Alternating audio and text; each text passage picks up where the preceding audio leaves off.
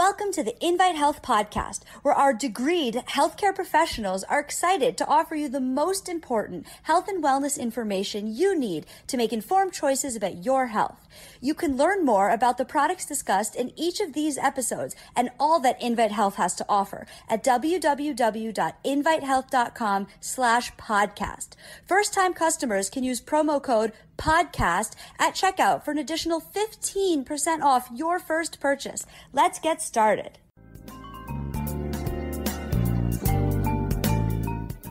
One of the most commonly prescribed classes of cardiac medications is the beta-blocking drugs. I want to talk about the impact of beta blockers when it comes to different nutrients in your system, because if you are one of the millions and millions of Americans who are prescribed a beta blocker, and this can be something like atenolol or propranolol, metoprolol, they usually end in OLOL. Well, not usually, they do end in OLOL. Beta blocking drugs are known to really reduce the effect of certain catecholamines, such as epinephrine, norepinephrine, which is key because it helps to relax the blood vessels, which can help with proper blood flow throughout the circulatory system. It can also help to improve upon the nerve conduction system of the heart, as well as regulates or slows down the heart rate. And many people are taking beta blockers. Now, there's a common symptom that goes along with being on a beta blocker, and that's what I want to talk about today, because it's a direct correlation to the nutrient depletion that beta blockers are known for. So I'm Amanda Williams, MD, MPH, and it's key to understand that there exists something known as drug-induced nutrient depletion. This can happen across many different pharmaceutical classes of drugs, and the nutrients to which they deplete can vary from one class of drugs to the next. So when we're looking at the beta blockers, we know specifically that beta blockers will deplete our natural stores of coenzyme Q10 as well as melatonin. So this is important on a couple of different fronts, because one of the most commonly complained about side effects of being on a beta blocker is that you have absolutely no energy. Beta blockers are just known to make people feel tired. And part of this is that lowering of the heart rate and the downregulation of that epinephrine and norepinephrine. So once we're dealing with that, we're helping to support the heart for whatever condition you're contending with, but we're getting this side effect of fatigue. We know that when people are on beta blockers, there is a great likelihood that fatigue will be a common thing that they will complain about. Oftentimes people will take their beta blocker maybe in the morning, and then by noon or the afternoon, they feel incredibly tired. Part of this is due to the fact that we know that the beta blocking drugs depletes over time the body's ability to produce coenzyme Q10.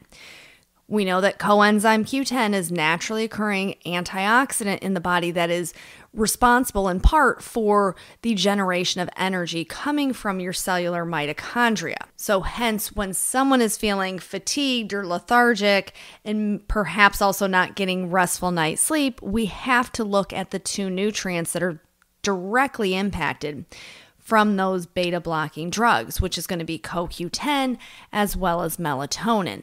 So generally speaking, anyone who is on a beta blocker should at minimum be utilizing CoQ10 ubiquinol as part of a daily supplementation routine to offset that negation that occurs with natural production of CoQ10 in the body.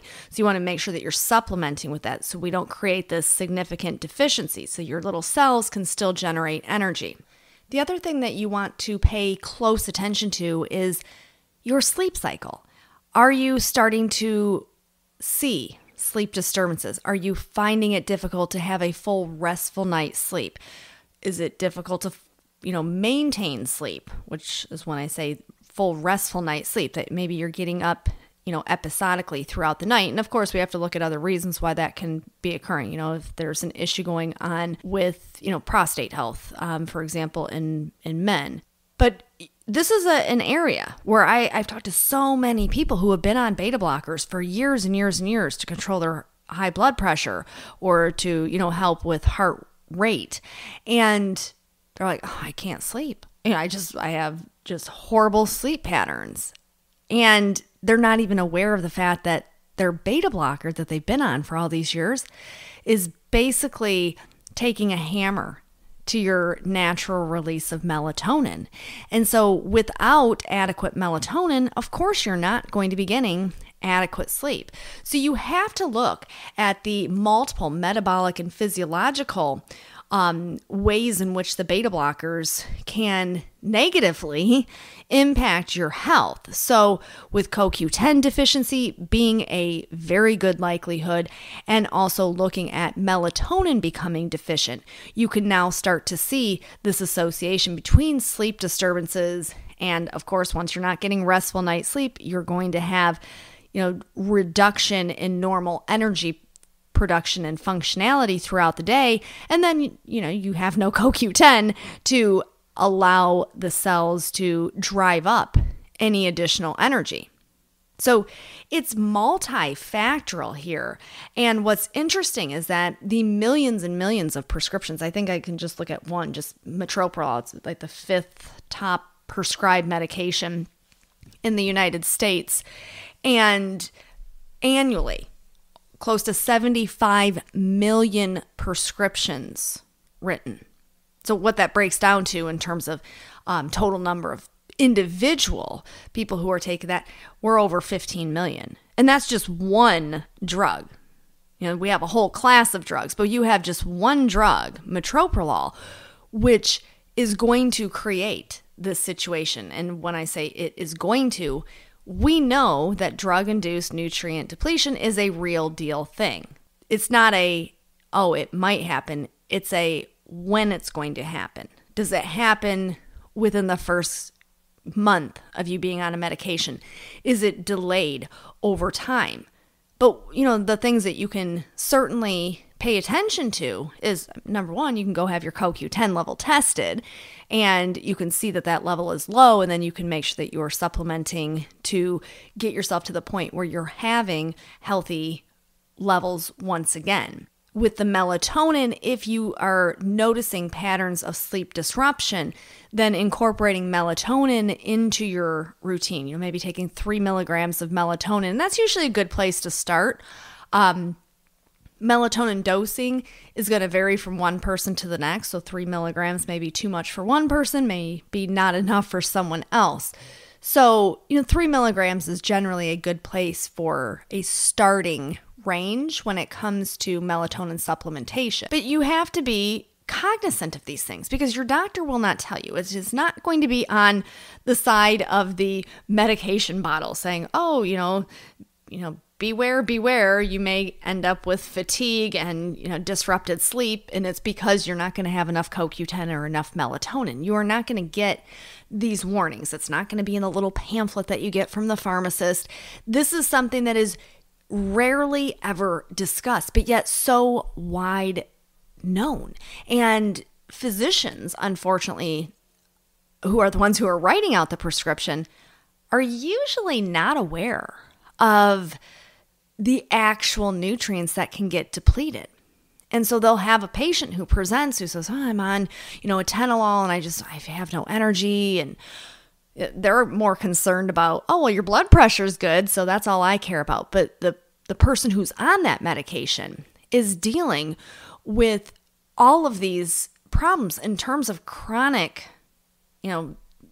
fatigue, which can then start to impact mood.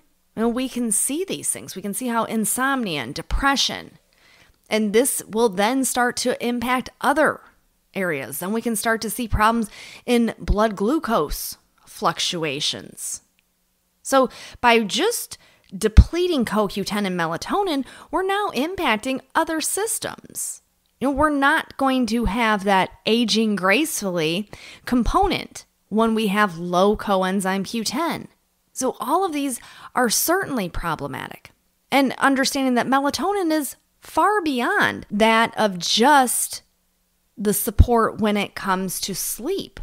We understand that melatonin is doing many different things in our body to maintain our health. Remember, when we think about the endocrine system and you think about different hormones, we have to be cognizant of the fact that these nutrients or these hormones have many different utilizations. So even when we think about cognitive function, cognitive ability, certainly melatonin has been looked at as having these neuroprotective properties. So it's not just about, let's, take melatonin to help us sleep. We know that there are neuroprotective properties to it. We certainly can see how it can enhance our overall immune defenses, which is really very important as well.